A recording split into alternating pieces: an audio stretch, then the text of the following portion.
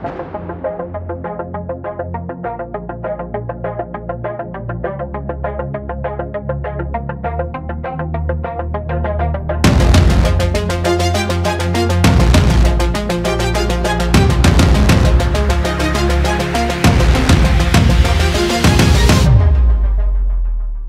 let's go through first the documentation.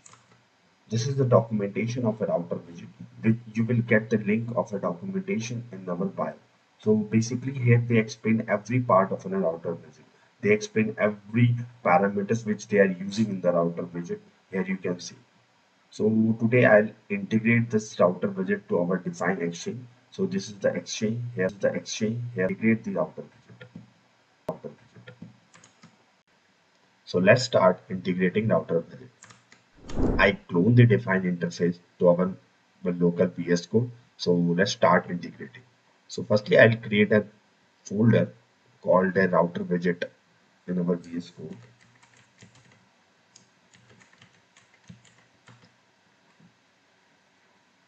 And one file name called that router widget.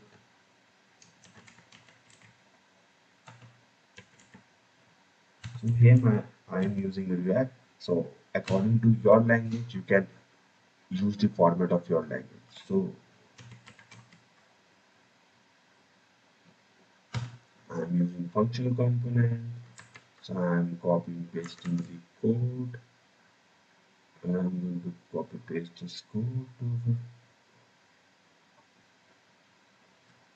and copy paste code and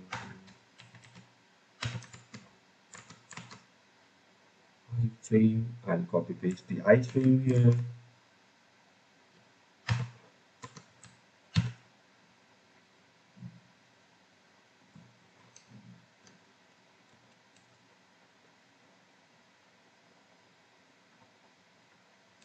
So just make sure you can put your style as for your language. So I'm using React.js.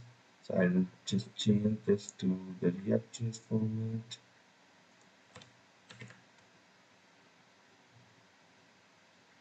I use it.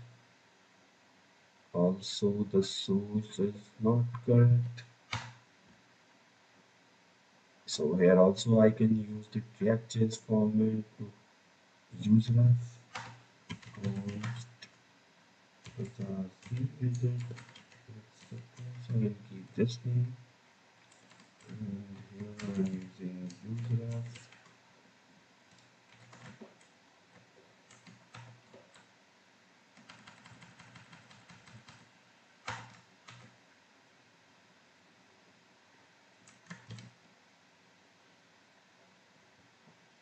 So done with this. See, I also have to create one route for router visit.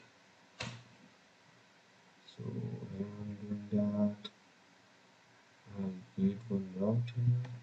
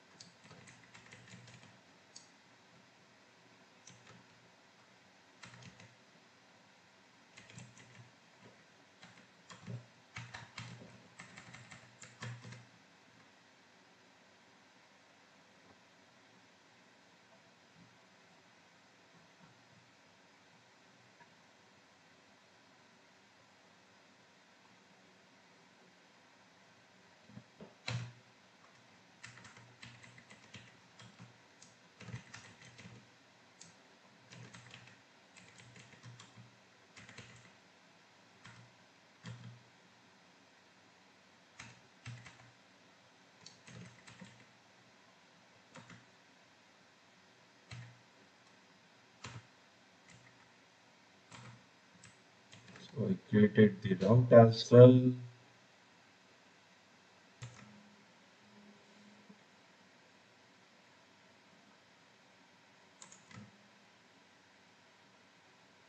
So after running the code, our router widget is look like this.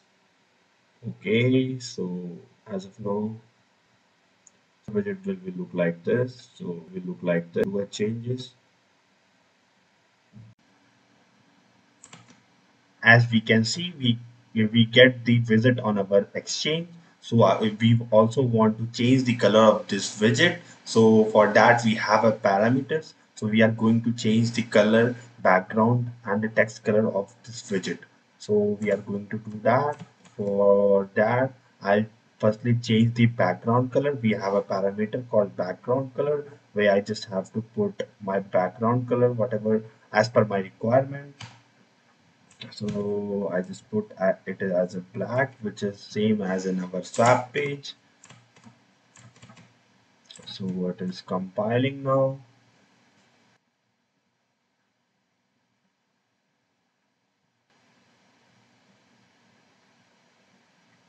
Yeah, it's done now. Our background color is changed now. So we also want to change the text color here. So for that, we have a parameter called text color. So here I will put a text color as a white.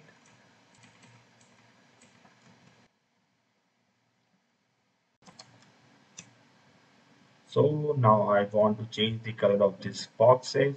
For that we have a parameter called as CTA color. Here I am just going to put a color as of my requirement. So I just put it as a blue and save it. It is compiling now.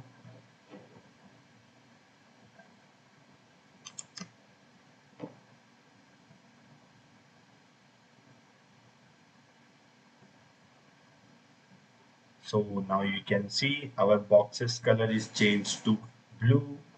We also have one parameter to put our logo here. For that, we have a parameter called logo URI. For that, we just have to put the URL of our logo. So I'm just going to put it and save it.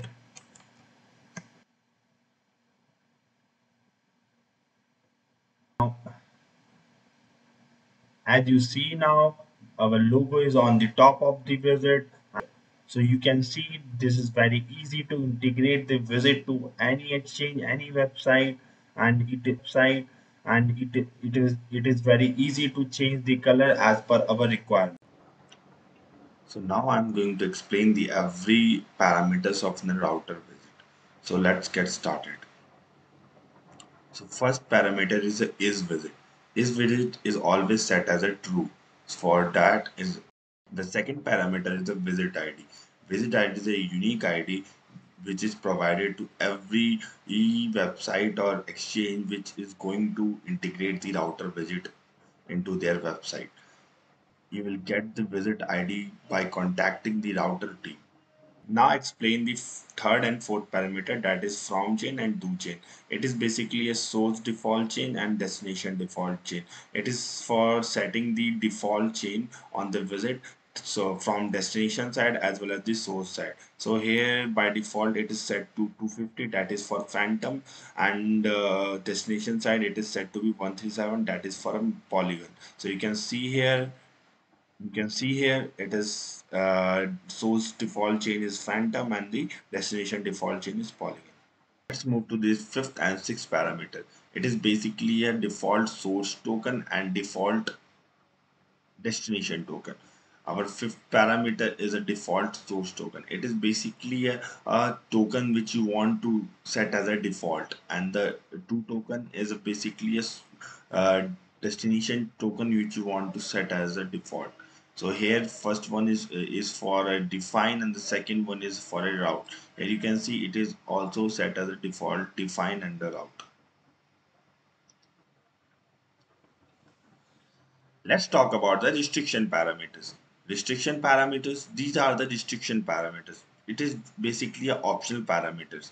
So you can use this restriction parameter to restrict some chains and restrict some tokens. So let me explain every restriction parameter. First one is a source chain. It is basically the list of the chains which you want user to use in the source side. As the same the destination chain, it is as the same list of the chain which you want user to use in the destination side. So these are the restricted chains parameters. The third and fourth one is a source token and the destination token. It is basically the list of addresses which you want user to use in the source side, and the same for the destination tokens. These are the list of addresses which you want user to use in the destination side. So these are all the restrictions parameters, so you can use according to your needs. Then I'll discuss about the CTA color, text color, background color, and logo URL. As we all already done with these four parameters, like it is basically for the changing the color of the visit. As for background color is basically for the back changing the background of the visit. The text color is for changing the text color of the visit, and the CTA color is the basically the changing the color of the boxes. And logo URL is basically for the URL of your logo which we'll put on the top of the visit. So as you see, it is very easy to integrate the router visit on any exchange, on any website. It is very. Now I will show you doing one transaction using a router visit. So I'll first select the chain from where I want to do a transaction. That will be the polygon. To I want to do a transaction to phantom chain, and I will select the route as a token, and in the destination site I want to swap for define. So you can see I'll select define here, and I'll do transaction for 0.1 route, and there's the also option of fee token. I will select as an route as a fee token, swap it, confirm swap.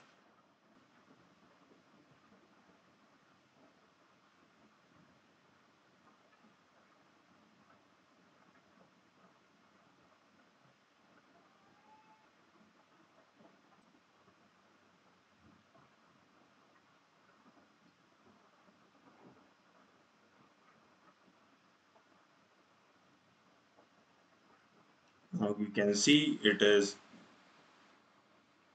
transaction is happening.